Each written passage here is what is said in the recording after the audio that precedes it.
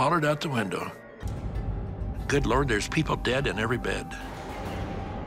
I took a picture in the mirror. She's looking back at me.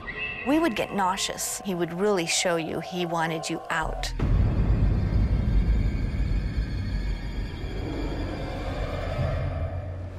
My ghost story started when I entered the Villisca house where 8 people were brutally axed to death.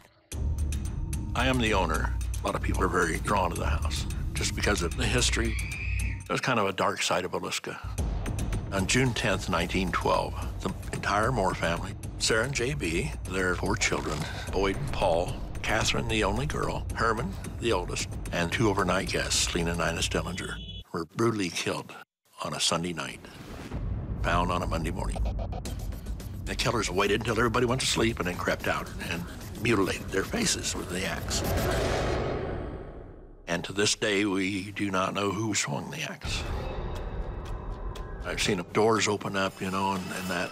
But the scariest things that I've had is what little children do. They'll play with somebody that's not there, and that makes the hair stand up in the back of my head. That was my real convincer that there was something in the house. People had come from all over. The first year, we just had day tours. You know, we give them the history, we take them through the house. But then this group came and begged us to stay all night in the house. My friends and I went down to the Villisca house to spend the night there. We wanted to really get a feel for it, what happened that night. The murders took place. When we got there, we walked in, and then I was thinking, ooh, maybe we don't want to do this because this is really creepy. They stayed a night in the house. I don't think I even charged them. There was no electricity, there was no running water, there was no bathroom. After Darwin left and we're walking around, it felt like you went back 100 years. It was just very spooky. Evil was permeating out of the walls. You could almost relive what they felt and the screaming that must have been going on, and no one heard it. Night of the murder, when the Moores arrived home, I'm sure the killers were in the attic adjacent to their bedroom, behind the closet. The attic was very hard to walk into, just pure evilness. You get the goosebumps. We just backed out of it. The killers probably killed J.B. first. They killed him with the sharp edge of the axe. Sarah was hit with the blunt edge of the axe. Most of her blows were to the top of the head. I honestly think that Sarah still controls the house. It's a horrifying house. Very, very haunted, and a lot of evil energy. This black shadow followed us in different parts of the house. In the pictures, you could see it. We realized it was the murderer. He had a very hateful energy. When I went into the master bedroom, Josiah and Sarah Moore were there. Sarah Moore actually touched my arm. We got a picture of a mist sitting in a chair. So we actually think that was Mrs. Moore because we were talking to her. I took another picture and we were shocked. Sarah Moore is in the mirror looking back at me. In the Moore children's bedroom, there was no rhyme nor reason to the axe marks in the ceiling. And this tells me that the children were up and around. In the children's room, there's a closet door there. If you ask, a lot of times on command, Herman will open the door. They will use whatever they can if they want to make an appearance. We were able to capture some amazing lights on film. You just know what that energy is, because it was very, very strong. You can feel it's there. My friend Barbara is a school teacher, so I asked Barbara, let's pick one of the children's books and read to them. When we were reading the story, you could feel the energy changing, and you could feel the excitement of these children. And then this black shadow followed us into the children's room.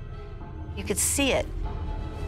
Barbara started getting very nauseous and getting a headache. The murderer wanted her to stop. He did not want any happiness. On my recorder, this little boy said, "Don't go." Go. That was very sad that he was actually there and enjoying this, and the murderer had to stop it. The two Stillinger girls were staying downstairs. They were just in the wrong place at the wrong time. The killers went downstairs. By this time, the Stillingers, one of them had gone into the little closet. Lena put up an arm and warded off a blow. They pulled Ina out of the closet and killed her. Darwin had told us that when the axe was going up and down, it was leaving holes in the ceiling. To make doubly sure they were all dead, they laid them all in straight in bed, covered their faces with cloth. They mutilated their faces with the axe. I guess they just didn't want to see the terrible thing that they'd done. Blood had dripped down through one of the vents from the children's room onto the living room floor. With a black light, you could see some of the blood stains on the floor, and there was a handprint in the blue room where one of the little girls was trying to get out. When they got through with the killings, they wiped the axe handle and then leaned the axe against the wall in the blue room. And to this day, we do not know who wiped the axe or who swung the axe. And the authorities at that time did think that there were two men in the house. What we've gotten from some of the tape recordings I've gotten, the girls said two of them. I asked, "Did you know who did this?" One of the girls answered no. And then I said, "How many were there?" And she said two of them. We were shocked. For her to actually verify that made it more creepy. I would never go into that house alone.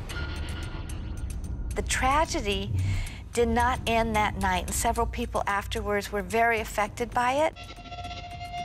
It's an unsolved mystery of who committed the murders. The Moore family is still trying to tell us, look, this is who did it. Why did I buy the house? You know, why drew me to the house? I'm not really sure. I get scared. There's times that I just feel that I should leave, like I'm in amongst where I don't belong.